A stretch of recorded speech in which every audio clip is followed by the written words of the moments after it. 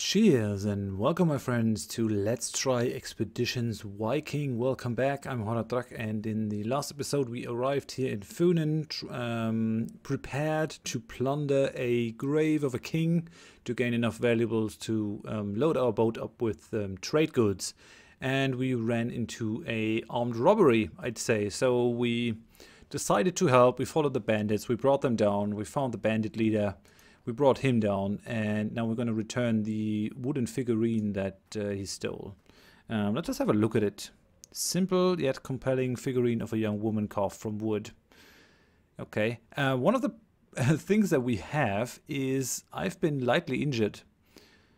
Can be treated during camping by assigning the task to a person who is versed in the art of healing. So, oh yeah, I guess because I ran through that trap. Crap. Well, that can happen. That can happen. Maybe I should have just tried to spot it or something. What's that? Watchtower. Sacrificial site. That's sort of a bog. Let's just go back and deliver that stuff to the farmer. There's a watchtower. Just want to bring that sort of stuff back. We don't really want to hold on to it. Don't want to steal from him. There's the inconspicuous farmer again. The lumberjack. Why am I moving along here? I don't really know. I guess the perspective fools me every time. Would be kind of nice to have a key that sort of always centers me in the north-south axis. I haven't found one yet. I hope it's going to be in the Finnish game. So let's move along. Didn't really get to do any grave robbing. It looks like we won't be able to do it just yet. So let's save. Let's see what we can get out of this. I mean, we did a good deed here. Let's see what they have to say. So, Otkar Sigtryggsson, I hope you are properly thankful. Did you find the robber? Do you have grandfather's figurine? I have it. He takes the figurine from you with great care, inspects it for damage, then places it reverently on a nearby shelf. Thank you so much, young man. Can't possibly repay you for what you've done. Please take this old pelt as a token of our eternal gratitude. So I gained skill points, and I gained 1 hide? Are you... Dude! That's not enough. Maybe I should just shake this guy down. Oi. Thank you for your courage. We have so little I couldn't bear to lose the last of my grandfather's old figurines. Okay, I guess he doesn't have much. I mean, I already plundered him. Maybe he's mad about that. I'm gonna plunder this. No, there's nothing in there. Okay, then. So just 1 pelt. That's a little bit sad. Let's see what we can get. We do have the fortune favored already. Can't get that, which would be really nice. Armor piercing for all attacks. I do want the strider, so I have to wait a little bit longer. That's also nice, the sneak attack. What about you? You have 9 points now. We do have the quick feet. We do have that. Fencer, fortune favored. I think we want that for you. Oh, you also have the 9 points, so let's definitely get that. Upgrade the movement. What do you have? Relentless, it's fine. Critical chance. No. 10% damage on enemies that have downed any ally. I mean, that's cool, but sounds awfully situational. Point blank. Support skills. We kind of want to go this route even more so that we can do more healing. So I think we're going to save the points with her. You do have the quick feet. Good patient. Let's go for this. Oh no, you have actually 9. So let's go for that one then. Good. And her.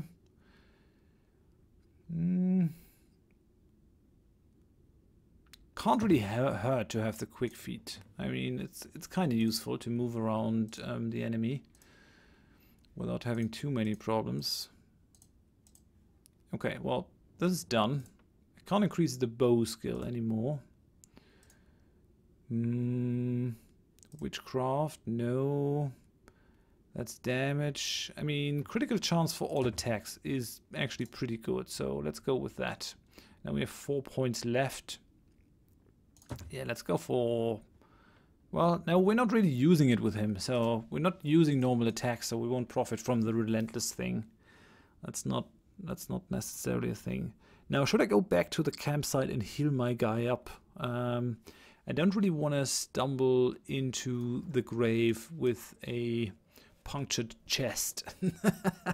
That's not something I relish. So I think we're just going to go for a quick camp. Just a very quick camp. So run. Come on.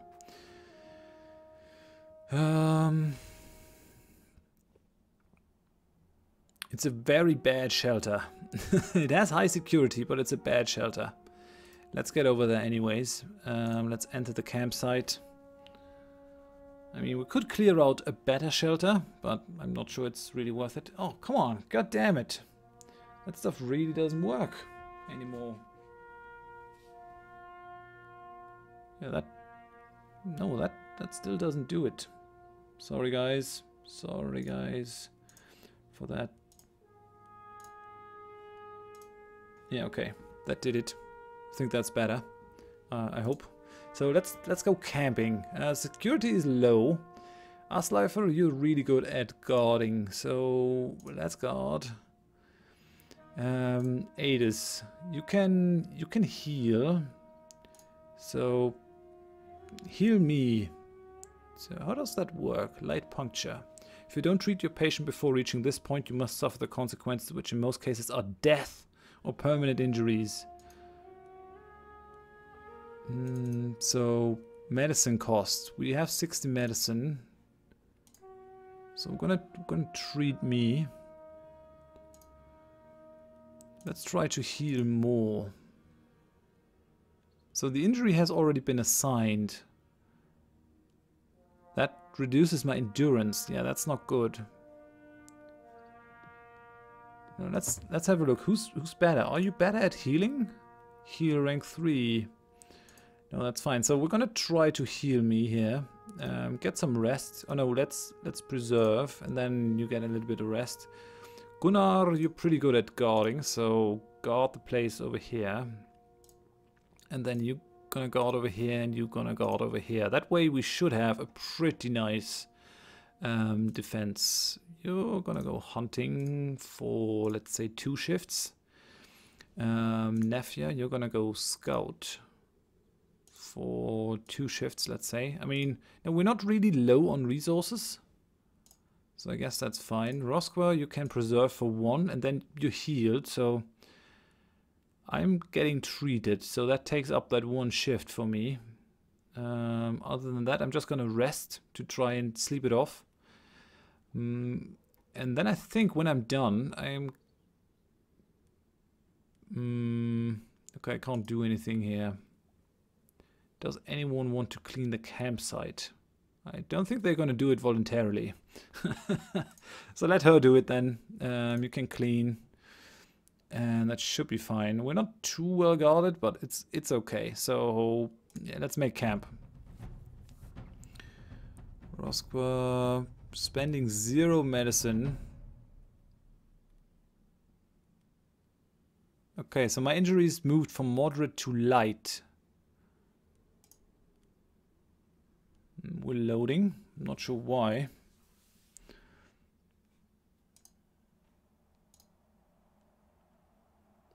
Am I still injured is the question. Healthy, healthy, healthy. No, I'm healthy as well. Let's leave camp. We haven't really rested. And let's see over here. I'm healthy. All my points are back, so that's fine. I think I moved 4 points from here. Put 1, 2, 3 over there, and a couple over here. Yeah, I guess that's fine. I guess I'm all right. So yeah, let's go back. Let's go back to the camping site. We really want to get some stuff done, not always hang around. We're not going to take Roskva. We're going to take Adis, the brawler. Let's go in there. So that cost us a pretty long time. I'm still kind of miffed that the farmer didn't give me anything other than one stinky hide. Guess you can't expect more. So how are we gonna go about this? So we have a watchtower, we have a meeting site, we have a sacrificial site, and we have that farmhouse. I guess we're gonna just go straight over here to sort of maybe meet the town, find out what happened. This is where we got sidetracked because they got mugged. There's an oak. There's some more fields over here. Can move into the fields, but there's nothing happening in there, so let's just get out of it again. More fields. More fields. Okay, that seems to be the beginning of a settlement, so let's just have a look. Yeah, that looks promising, sort of. Can't talk with you. Good luck on your travels. Okay, that's friendly. I appreciate it. Let's take some stuff to sort of dominate these guys. I'm gonna make it known that we're here. Yeah, all your stuff is now mine. I'm gonna take it. There's nothing you can do about it. I'm even gonna rob the grave of your king. Watch me. Okay, let's take that one. They do have their well over here. Maybe I can talk with Hlyn Bergfin's daughter. You should talk to our Godi by the temple. Yeah, that might be an idea. As soon as I'm done looting all the things. It's not stealing though. The game does distinguish between stealing and just taking random stuff, I guess. So there are some pigs sleeping. They must be really cold. What's that? Basket, string, cloth.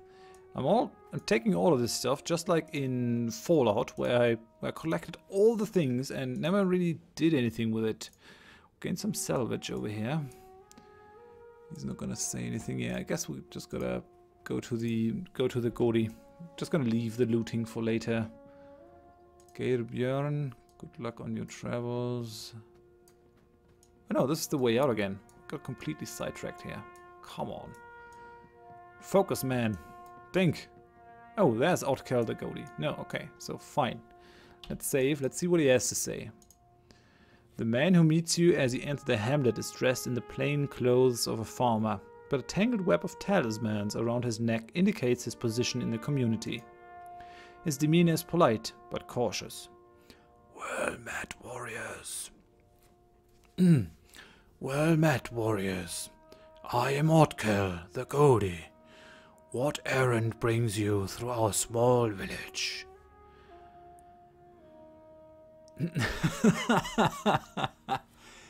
Shall I alarm them to the intentions of our stuff? Do we gain anything by talking to these guys even? I mean, I could just go and plunder the grave. It's not really a thing. We're here to visit the grave up on that hill. Ah, indeed. Then I'm sorry to be the one to tell you.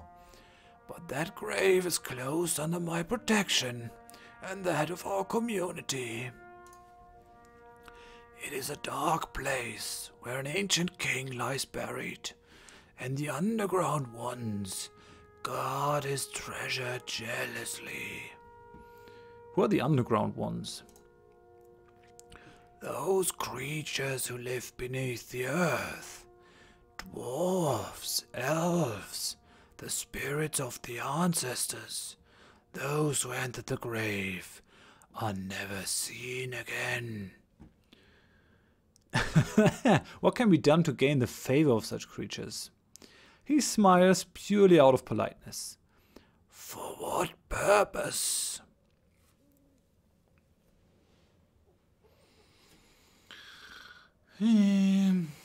What shall we say? That we may be granted victory in battle, fertility, or that we may be brought luck on a long voyage. Yeah, I'm gonna say the voyage thing. His gaze is vacant in a way that makes you think you might have given him any reason. That you might have given him any reason and his answer would be the same. A noble cause, worthy of our aid. However, the powers that dwell in that place are not benevolent. Such a thing requires a sacrifice. I knew you'd say that. The underground ones require a life. A human life.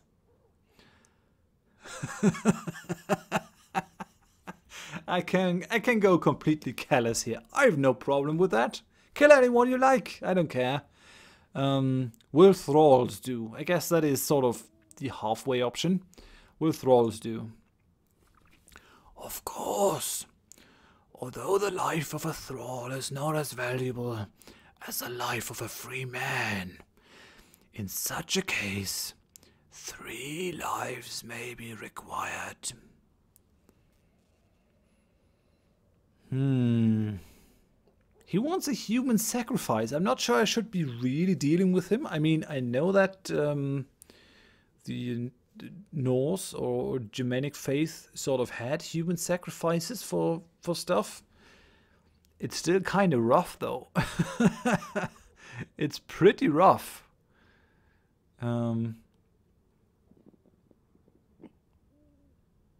Should we go with 1 free man? Or go with 3 thralls? Or can we just... we might just be able to brute force it. I don't know. I mean, how tough can these underground creatures really be? I mean, if they can hurt you, they can die through a sword. Or die by a sword. No?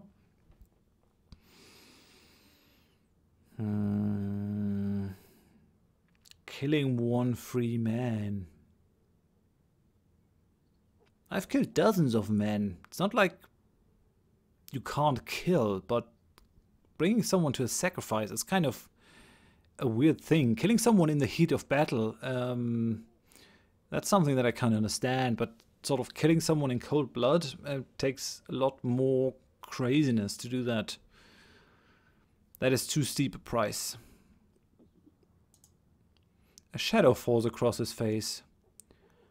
What you ask will risk the wrath of the underground ones. If your petition should fail, the punishment will befall my community as much as it will befall you. 1 free man or woman, or the lives of 3 thralls. That is the price to enter the tomb. Pay it or leave. I have to consider this. The goatee gives no further reply except a stern nod. Yeah, these guys are hardcore. These guys are hardcore. They want to see people dead. Crazy. Guess I have to mull this over. I think we're going to have a look at the surroundings. Let's just plunder you, because you are a dick. Can't enter any of these things. Good luck on your travels. I mean, the villagers are nice enough, but their goatee is a freak. I don't know how, if the game has fantasy elements like the underground ones, or if it's just the villagers that are playing make-believe. Oh, we got a knife. Kniffer. And what's in there? Iron. You can live with that. So we're sort of to the east. Where's that tomb, actually? Where's the tomb? Is that the way to the tomb? Might be. Let's save. There's a lot of wood lying around. These people seem to have a lot of time cutting all that wood, making it into a nice form that you can build stuff with, and then just letting it lie around. What's with you? Aha! Some fly scamp. Oh, that was too fast for me. Sorry, you can pause and read that, but it's not really like I can say anything. Some flick swamp for later. Wow, what is that? What is that? There's a campaign marker, so that we can leave the map. But what is that? What are these guys doing? Oh, there's a dead person. There's a dead person. What are you doing here? The murderer didn't even bother to retrieve the knife. No sign of the animals that pulled the cart. Okay. That's gruesome. Who would do such a thing? Isn't that a point of interest? Sort of. Meeting site. I mean, if it didn't retrieve the knife, I'd like to have the knife, please. Can I have that, please? Pretty please? No. Okay. Nothing over here. Where's that grave site? Where's that grave site? I wanna find it. I wanna find it. I gotta play zoomed out so that I can have a good look at my surroundings. There's nothing over here. We're just creeping around the edges of the map, trying to. Oh, that's doing some weird stuff to us. Let's not do that. Hope you don't puke. Okay, there are some people. Let's see if we can interact with them. At the sound of branches crunching under your feet, a young man jumps up from the campfire, sword and shield in hand, and challenges you in a voice that is surprisingly gruff for his age. Who's there? Can't really do that voice without killing my own voice. Who's there? My name is Thorgrim Ragnarsson. What are you doing here in the middle of the woods? Oh, you wouldn't happen to know anything about the dead man on the wagon down the road. Yeah, I guess it's these guys. Aye, I found him too. Part of the reason why we decided to camp in here. Out of sight of any roaming bandits. Oh, that's awfully crazy. Someone might mistake you for game and put an arrow in you. One can never be too careful. I don't really want to attack that guy. I'm not sure we are the ones just slaughtering innocent people. One can never be too careful. He nods. That's my thinking. Okay. Not Arthur Bjornofsson. What about you? You're not gonna say anything? Can take stuff. And we're going to, because why not? I'm greedy like that. Oh, a lot of money there. Just trying to see if I can gain any swords or stuff. I could fight him, but I saw that dead man. And back again? What is it this time? Goodbye for now. So it seems that we will be able to interact with him in some form or fashion. He's a free man. We might want to sacrifice him. I'm not sure if we really have to sacrifice anyone though. That's my problem. I don't really want to commit to a gruesome act like that out just willy-nilly. It's not really a thing that I want to have on my conscience. Just like I don't want to stab an innocent man in the woods there. What's this? This looks like it's a hill. Looks like that's got some altitude to it. That might be the grave hill. I'm getting paranoid here. There's another campaign marker. None of our guys are fatigued. None of them are injured. I don't think. Yeah, this is the hill, I think. Always have to be on the lookout for those little cairns. Oh, that's something. That's something. What is this? Small stash. There's nothing here. Crap. Come on. Give me something. I wouldn't say no to a nice sword, you know. There's another campaign marker. How many of these are there? I mean, I guess it's a pretty big map, but still. There's a house. Rangfaster Kovsen. Okay. Let's see what he has to say. I mean, that's half of every RPG, right? Just bumbling around, asking random strangers about stuff and intruding in their business.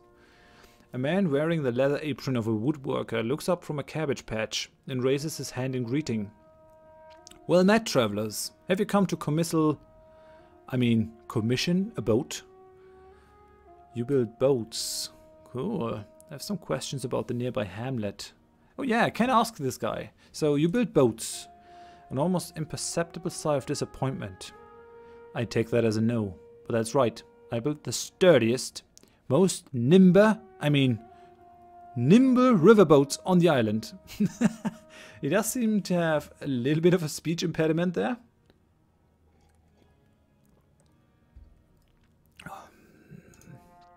Aslifer crosses his arms, but it's 2 miles to the coast.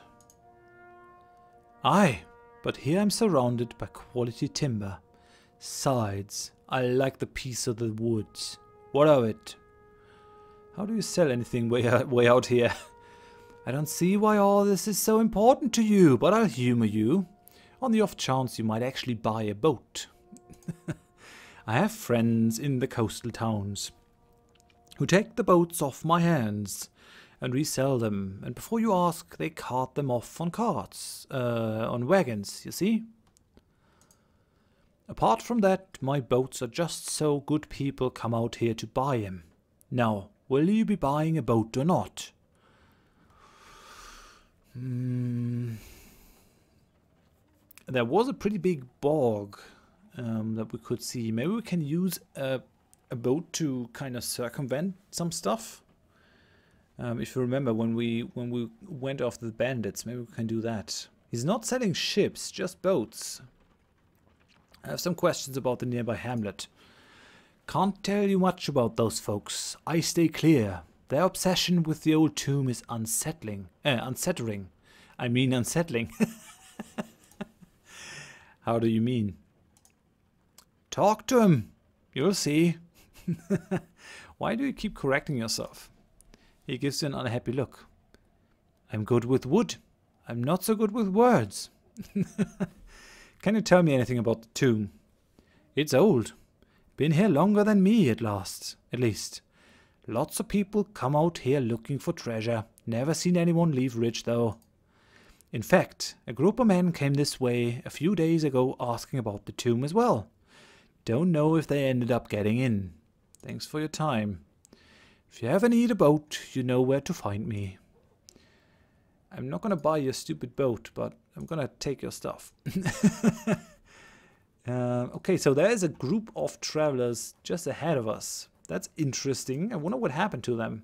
Because our friendly Goldie didn't mention anything about them. He might have just as well said something, but he didn't. I don't take that too kindly. I wonder if the locals just make a living by slaughtering everyone that comes to their tomb.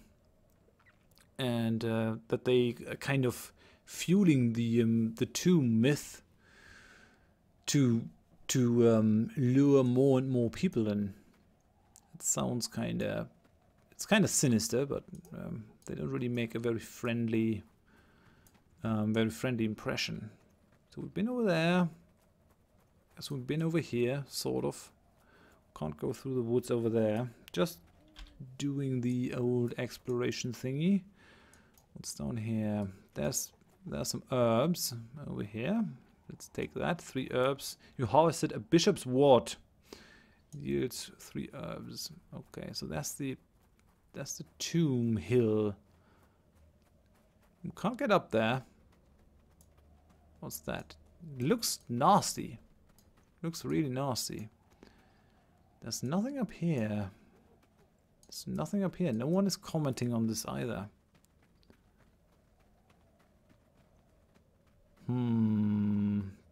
Okay. Let me just quick save here.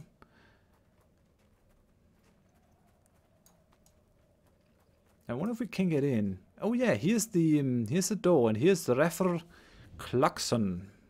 Let's talk with him. Oh, I can't get down there. Come on, dude. No, come on. Just go down the hill. Yes, very nice. Okay, well done. I salute you for that. So there are some guys. 4 people, 3 men and a woman, stand on either side of the entrance to the passage grave, chatting casually with one another. As if the concept of full-time guards to protect a burial mound in the middle of nowhere isn't unusual enough, they all appear to be uncommonly well armed. All guards draw their weapons when you approach the big stone slab that blocks the entrance to the grave. The woman speaks. Well met. What's your business? I can examine the guards. I can stab her. Both are medium things. So, against whom do you guard this entrance, or are we looking to get into the grave? I'm not quite ready to pick a fight. I'm gonna try to examine them. Keep in mind, my character is as blind as a bat. Let's try it. Oh, it failed! They all wear chainmail and carry swords and shields. Equipment far beyond what a small village should be able to afford. There's something very off about their whole setup, but you just can't put your finger on it. Against whom do you guard this entrance? She shrugs, a casual gesture, but her eyes are darting between you and your herdmen. Against everyone who doesn't have permission to enter. How might one gain such permission? A small nod towards the village. Perhaps she doesn't want to expose herself by raising her arm to point. She's very guarded. Talk to the Godi Otkel down in the temple.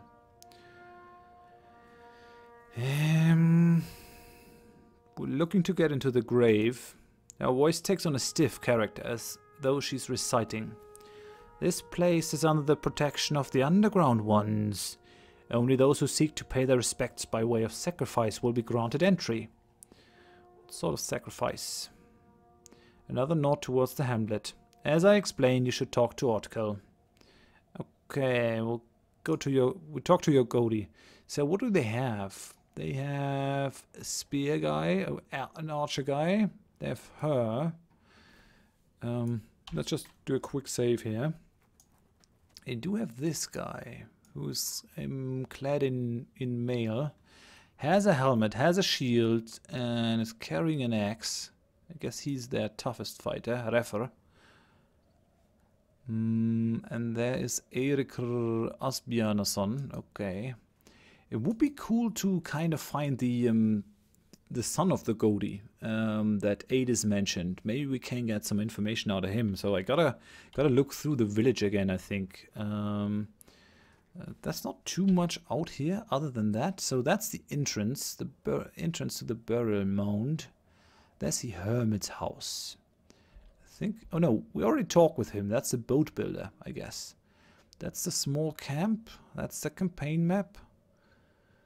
The meeting site. We haven't really explored this, and we have to explore this and sort of the edges of the map, which I think we're going to do in the next episode, just to sort of finish the map. And then we gotta decide how we're going to approach this. If we're going to try to be sneaky, if we're going to try to get the goodwill of the village, or if we just sort of brute force it and slaughter them all.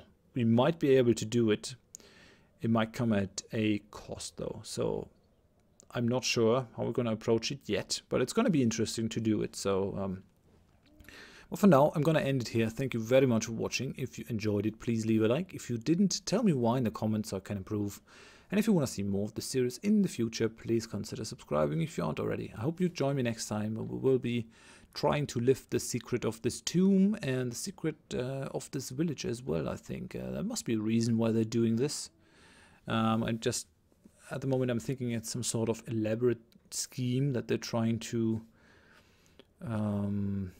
yeah, take money out of travelers and guys that try to lift stuff off the tomb. But we'll see.